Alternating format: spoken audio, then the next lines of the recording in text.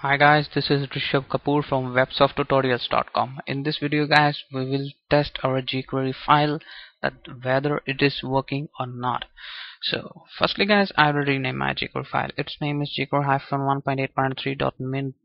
So I will change its name to jQuery. So firstly I will include it inside head tags. So for that I will write script type equal to text JavaScript. I've already told you about that how to include jQuery file inside HTML document. So now I write its source. It's in the same folder and its name is jQuery. So I'll write jQuery.js its extension. Now I will close the script tags. Now the jQuery file is included. Now we have to check it's working. Firstly guys, I will write h2 tag and I will write click me. Firstly I will open it in browser. It's click me. When I click this h2 tag, a alert box will be appear. So we are using jQuery alert function. This is just for demonstration.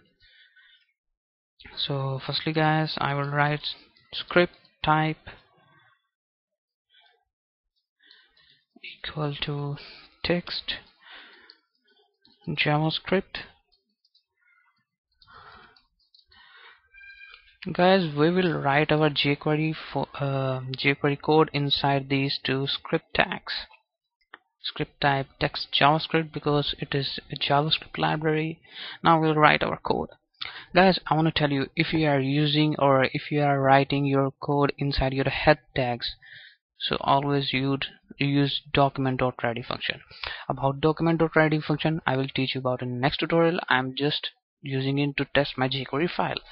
So I'll write jQuery. Now write document.ready. Document.ready. Guys, we will write our code inside this function. We create a function inside. I can see jQuery. We can also use $sign. It is a alias for jQuery. Right, $sign means jQuery document inside brackets dot ready and then brackets start and semicolon. Then inside write function to brackets and to curly braces. Now you can see when I will click on this h2 tag, it will display a alert box. So for that we will write $sign h2 because we are selecting h2 tag. So I right click, then write function because we are creating a click function. I'm just showing you. In the next tutorial I will tell you about document.ready and about click select these selectors of jQuery. I will teach you in upcoming tutorials. We are just testing jQuery file. So h2.click, what I want to do, I want to show a alert box. Alright, yes, this is working. So I will refresh it. Now if I click, now you can see yes, this is working, means our jQuery file is working correctly. So in the next tutorial guys, I'll teach you about document.ready function.